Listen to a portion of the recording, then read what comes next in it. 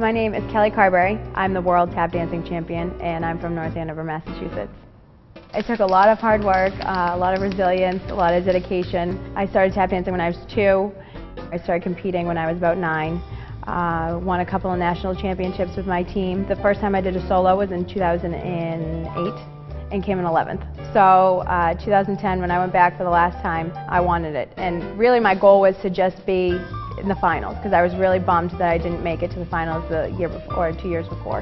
When it came down to the announcement of who won, they announced the girl from England as being the bronze medalist, and then they showed the girl from South Africa on the screen as the silver medalist, and that's when I pretty much just lost it. It was really probably the best accomplishment of my life, with many more to come.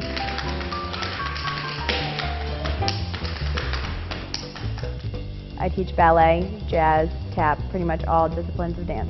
I can always look down to a 5-year-old and they'll have a cool story to tell me about something that happened in school. And they teach me a lot about how important it is to be a good leader, because they watch every single thing that I do, and they copy every single thing that I do.